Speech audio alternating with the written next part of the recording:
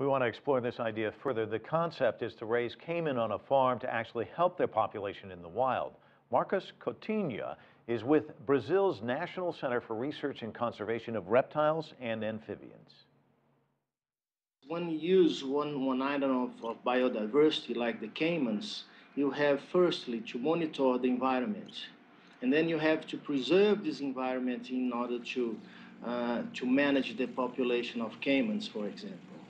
So when you have a look at the population, you actually already doing something to maintain those population working. So this is one way of we call that ranching, when you manage the population for egg harvest, and then you rear the youngs in captivity. Another way of doing that is what we call harvesting the adults. So you monitor the environment, you monitor the population, and you then decide a number of individuals you can take out, not affecting the productivity of the population. So it's a very good way of preserving the natural environment. So it has a lot to do with conservation.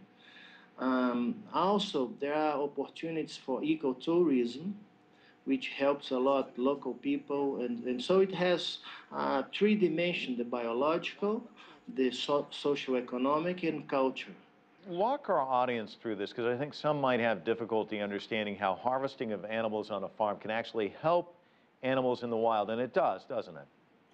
Well, certainly, because if you decide to use the land for other purpose, like corn or soybeans or cattle or whatever, you actually transforming the natural environment for other different land uses.